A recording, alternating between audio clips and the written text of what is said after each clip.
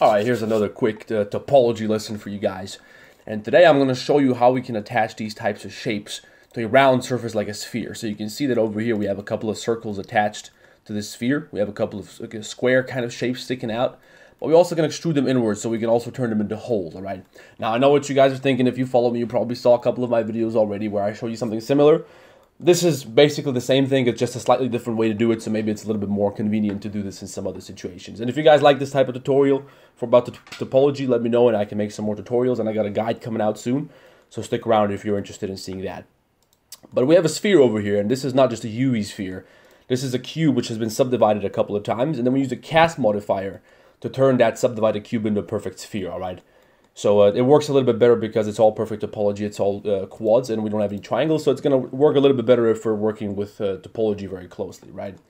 So let's say you want to take a circle or a cylindrical kind of shape and we want to attach that to this cube over here. And how are we going to do that? Now, the kind of classic newbie way to do that is use a Boolean and to just attach that and use a intersection or union between the two shapes and just attach it there. But if you ever try doing that, you probably know that your topology is going to be a complete mess if you do that, all right?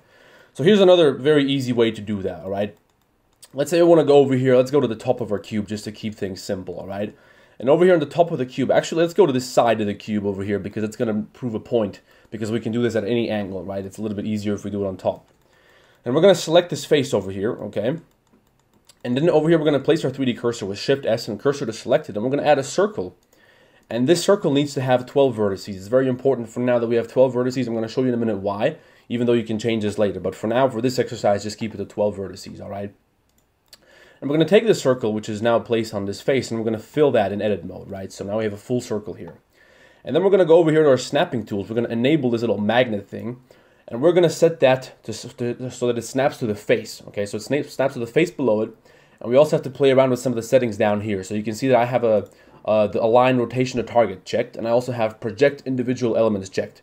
It's very important that you have these little two boxes checked, alright? So now when you move this circle around this sphere, you can see that it perfectly snaps onto any surface which is below it, and it takes the same angle. So now, this circle that we have, once we put it on the surface of the sphere, it takes the exact same angle as the normal of the face below it, right? So it's perfectly aligned with any face below it, alright? As you can see, we can just take this face over here or any other face.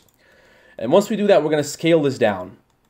Now we're going to scale this down in such a way that it fits exactly in between 9 faces here, okay? So you can see over here we have a face in the middle, and we have 8 more faces surrounding it, so it's 9 faces. And the reason that we're doing this is because if we have 9 faces surrounding this circle, we have exactly 12 vertices which surround it. Remember how many vertices were on the circle? It was 12, right? So now we can connect these perfectly and keep the good topology. So I'm going to show you how we're going to do that, because right now, we can see that over here on the side, this circle still has some gaps between itself and the surface of the sphere, right? So we're going to go over here and we're going to add a modifier, and we're going to add a shrink wrap modifier. Now in the shrink wrap modifier, we still have to change a couple of settings, alright? We're going to set the target to this shape that we have over here. We have to rename it to something. You can press F2 and rename this to anything you want. I'm going to name mine to sphere, alright? So now with this circle selected, we're going to set the target object to sphere, okay? And we're going to set the wrap method to target normal project, alright? Now you can see that as we move this circle around the surface, it's going to be perfectly glued and projected onto the surface below it, okay? So we can move it in between any couple of faces. We can set any 9 faces that we want to move this to. Let's say we want to move it over here, we can do that, right? It's also kind of important that we rotate this correctly. So we want to rotate it in such a way that it has the edges kind of aligning with the top and the side. So the 4 edges on the sides are going to be kind of aligned. And we can do that by aligning our view with this circle here, by selecting the circle in edit mode and pressing Shift 7 on the number pad.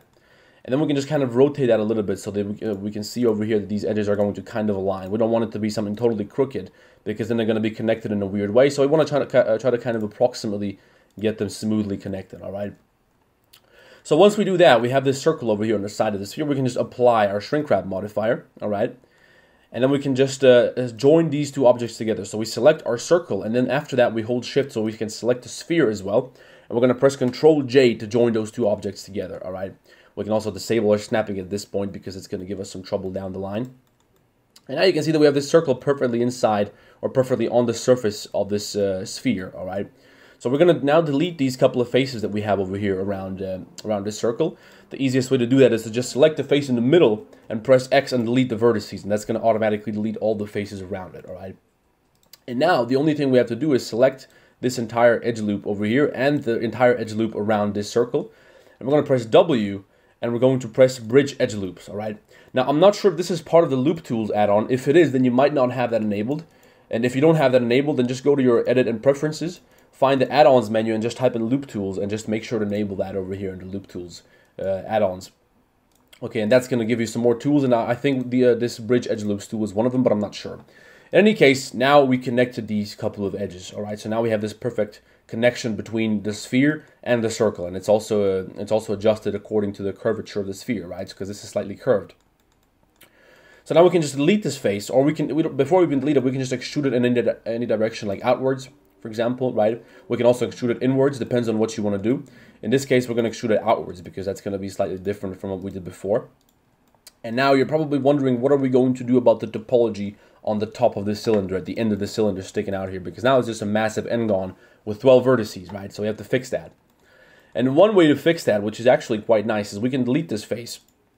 And we're going to select this edge loop, which remains after we delete this face, and now it's just a hole. We're going to go up here to the face menu, and we're going to click Grid Fill, all right? Now you can see the Blender automatically fills in this circle with some nice topology. All of this is made of quads now. Now this is a little bit ugly, so we can play around with some of the settings down here in the Grid Fill menu and make this look a little bit nicer. For example, we can set this to 2 or 3, and then you can see it creates a slightly nicer shape here at the end, and it's slightly more round and bent maybe. So it can give us a slightly better result if we play around with some of those settings. And now we can just select all of this and inset it so that when we add our subdivision surface modifier, we have a couple of extra edges to tighten these smooth edges a little bit. You can see we can also add a loop cut over here and just play around with this to make it a smooth and nice attachment to the surface, right? You can see now when you zoom out, you cannot even tell that there's anything weird going on. There's no shading issues, there's no artifacts, there's nothing strange going on here. All it's perfectly connected and the topology is still perfect, right? So that's exactly what we would want to achieve if we're trying to connect a cylinder to a circle, and we can do that from any angle at all. Now I'm going to show you another way to do this. We can also do the same thing with a different shape. For example, we can do it with a kind of more like a kind of cube shape like this. And the way that we can do that is we can just use a plane instead of a circle. So I'm going to quickly demonstrate for you guys as well. And by the way, when I'm demonstrating this to you guys, it takes about 10 minutes to show how this works. But once you get the hang of it, you can do this with any shape in like less than a minute probably, once you get some practice in, all right? So now we're going to go over here and we're going to add a plane. Now we need the same thing. Right now we need 12 vertices on the sides of this plane as well. And we can't just subdivide it because that's either going to give us 8 or it's going to give us 16 or something like that. So instead, we can just add some loop cuts with Control R. So we can add 2 loop cuts on this side, and we can add 2 loop cuts on the other side. Now we have 12 vertices surrounding this plane, right? Now once again, we're going to enable our snapping tool over here. So the same thing happens, that this plane takes the angle of the surface below it. And we're going to add a shrink wrap modifier one more time. And in the target, we're going to set the object to the sphere. And we're going to set the wrap method to target normal project, all right? Now this is huge, so it also gets kind of deformed, and we don't want that. But again, we want to fit it so it fits in between 9 faces, okay? So something like this, you can see in wireframe mode a little bit better what's going on down there, okay? So now we can apply the shrink wrap modifier. Again, just join this together. And then we're going to delete the faces on the surface of the sphere. And again, we can just select all the edge loops here on the outside of the plane and on the inside of this circular or the square hole that we have on the surface of the sphere. And we can just bridge those edge loops one more time. And now we have the same setup as we had before, right? We can just, yeah, you can see that something happened over here because we had we had our snapping tool enabled already from before. And I think this is slightly below the surface, so we have to redo that a little bit. So we're going to undo a couple of steps, and now this modifier is applied. We're going to disable the snapping here, and we're going to join the 2 objects together, all right? So now we can delete this, and then we can just join this one more time. All right, bridge the edge loops. And we're going to take this, and we're going to just extrude it outwards. And as you can see, it stays as its perfect square shape. And even the surface is bent exactly according to the sphere. So it keeps the same curvature as the surface of the sphere, right? And now you can do anything you want with this. You can just inset some more faces here, and you can create a hole in the top, which goes even further down. You can turn it into a well or something. And all the topology is perfectly connected. So any modifier you apply to this sphere is also going to be applied to this object, and it's going to work quite well.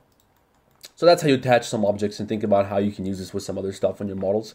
It's a pretty useful tool, and if you guys learned something from this tutorial, let me know in the comments, drop a like and subscribe, and I will see you guys in the next one.